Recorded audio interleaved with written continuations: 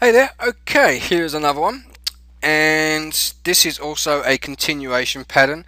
This continuation pattern is a little bit easier to spot, and you're really just supposed to find these at the mid-range points of trends.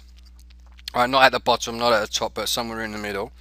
Okay, and this is how it looks like.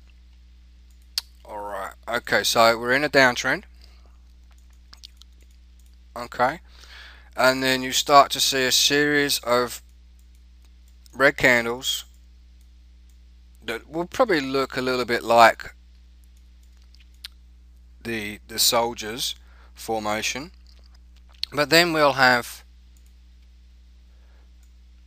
like a huge bull bar that comes up, and then shortly later you'll start seeing some small ones come in. Alright, it's actually only a 4-bar formation, and then the next bar should actually come in, and then the rest of them after that should actually drop. Alright, so let's go ahead and show you basically what that looks like on the charts.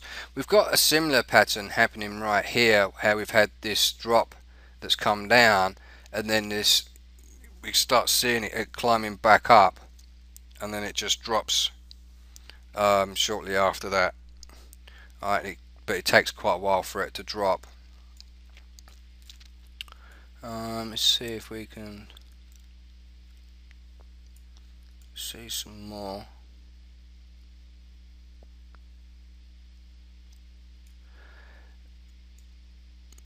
Alright, we're looking for that big spurt back up.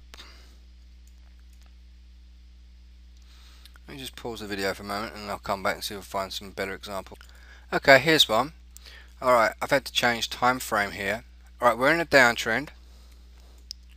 Okay, and what we're looking for is a big spurt back up, and you can see there's a candle right there, and it's that long green one.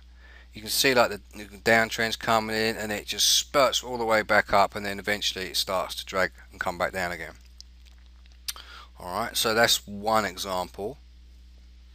I'm not really seeing many more. I mean, here's kind of like one here where it spurts back up and kind of comes down a little bit, but the thing with this strategy is that you don't want to do it at the bottom of trends or at top of trends. They've got to be somewhere around about in the middle of the trend. Okay, so you can stand a good chance of actually hitting profit off of that. I personally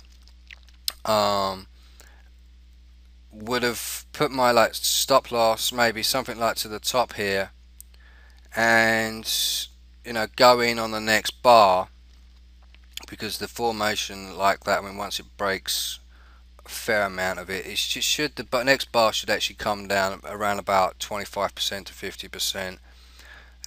It does actually do that, and let's see if we can find maybe some other examples.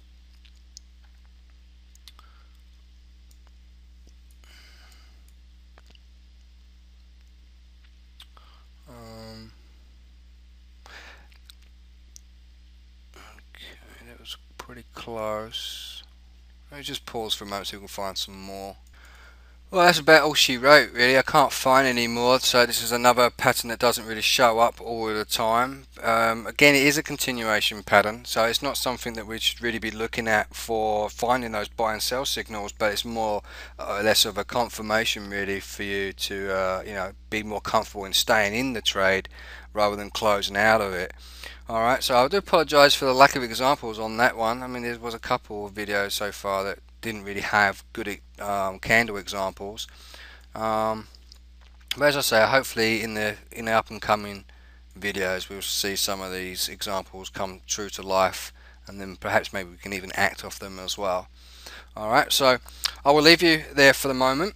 Alright, so I will see you very soon in the next video. Bye for now.